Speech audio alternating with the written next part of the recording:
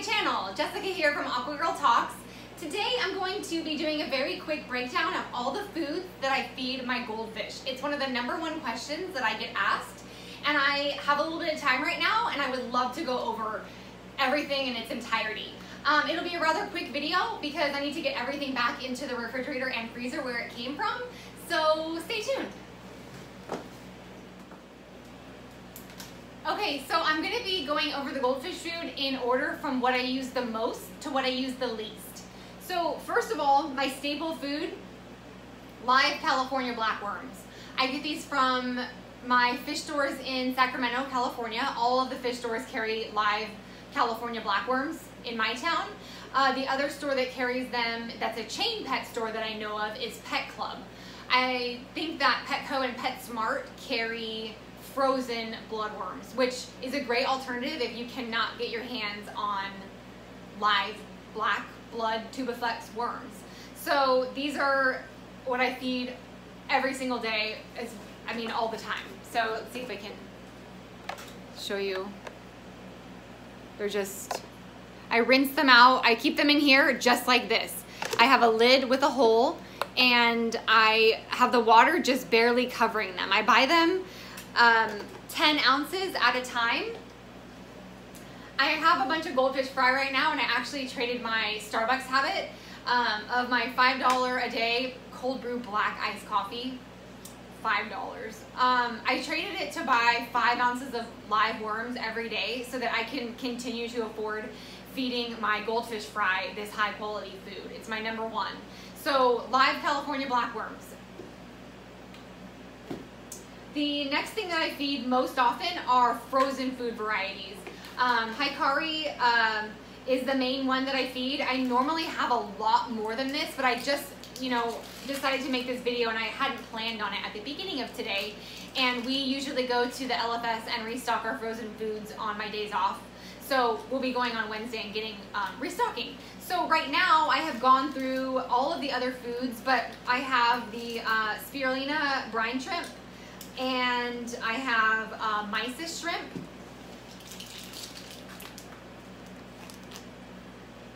and then I have the freshwater multi-pack.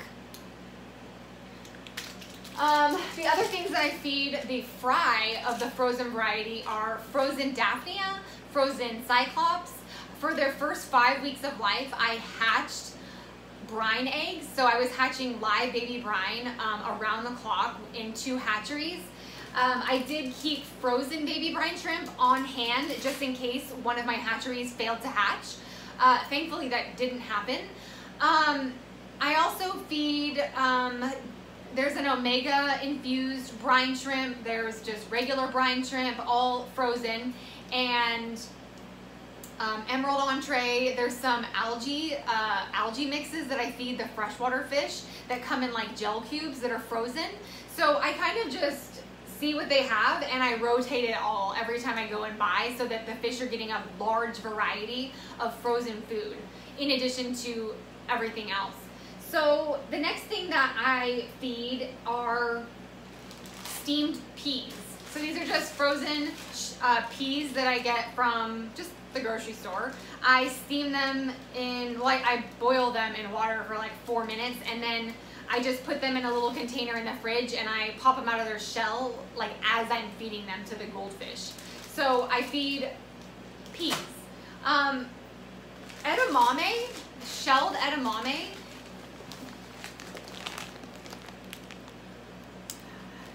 This I don't feed that often, but I wanted to include it in the video because I'm going to start feeding it to my fry because they thrive when they're really young. And in general, but when they're young, it's important that they have a high protein rich diet.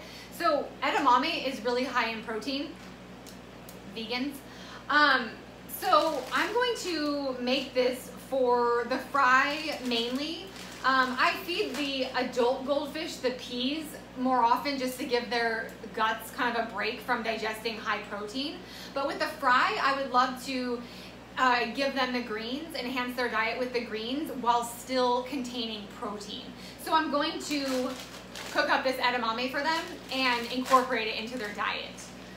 Let's see, lastly, or actually, steamed eggs. I know this seems weird. On my Instagram, people are like, what? What is that? It's eggs. And my husband makes it, so he's not here for this video, but he has mastered how to make steamed eggs. And I believe this is just 2 eggs and they are steamed. He found it on YouTube and followed the recipe. It has garlic in it, is the only additive. So I feed this mainly as a fry food.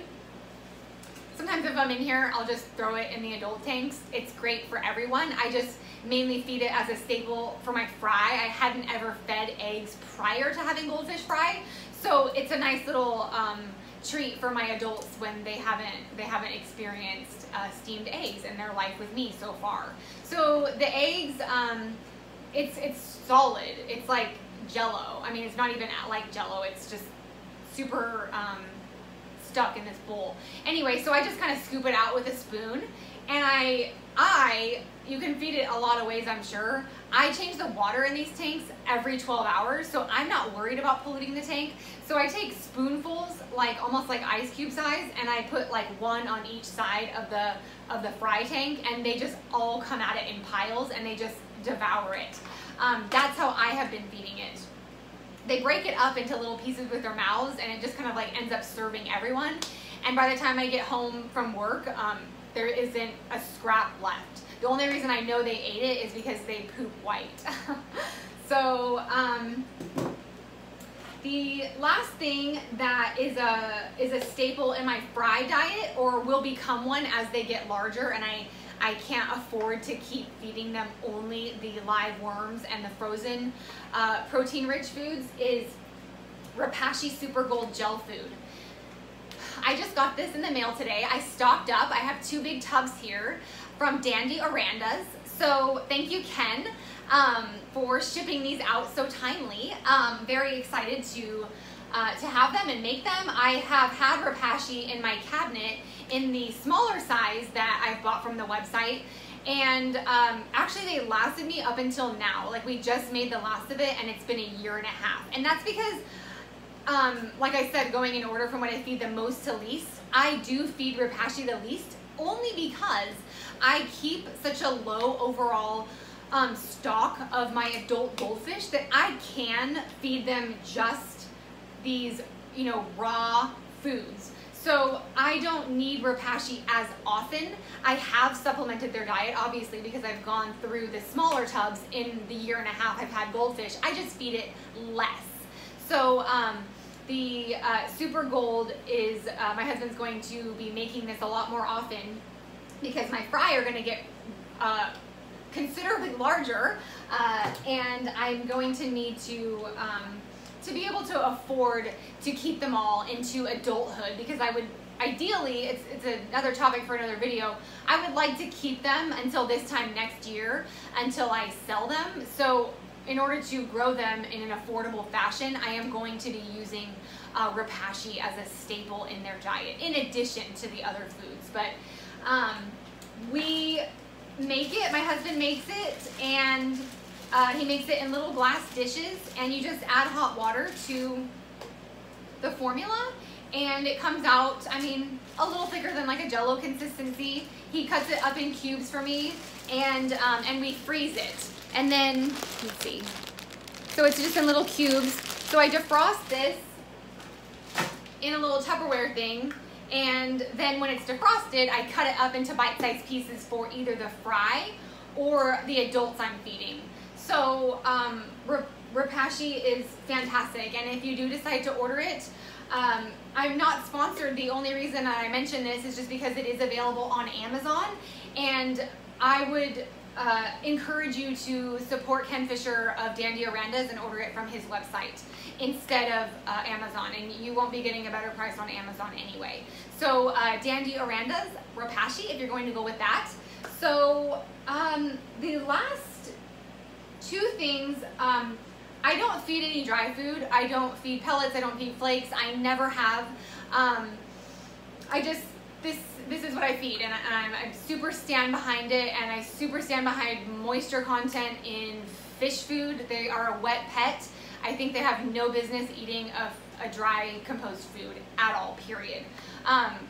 So I won't really really say too much more about that, but I will say the exception is when I am medicating.